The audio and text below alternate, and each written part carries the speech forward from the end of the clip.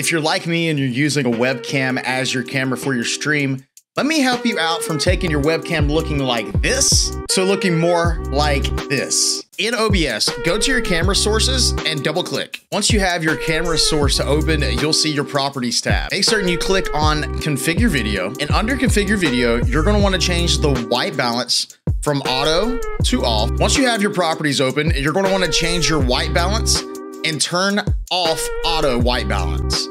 Change your white balance number to whatever the Kelvin output of your streaming light is. Mine is set to 5250. Also, you want to click on camera control, turn off focus and exposure. Typically, your exposure starts at -5. Knock it down to -6. Go back to video proc amp and turn your gain up to around 65 to 70, or a little bit higher if you want it to be a little bit lighter in color. Click apply, and it's as simple as that.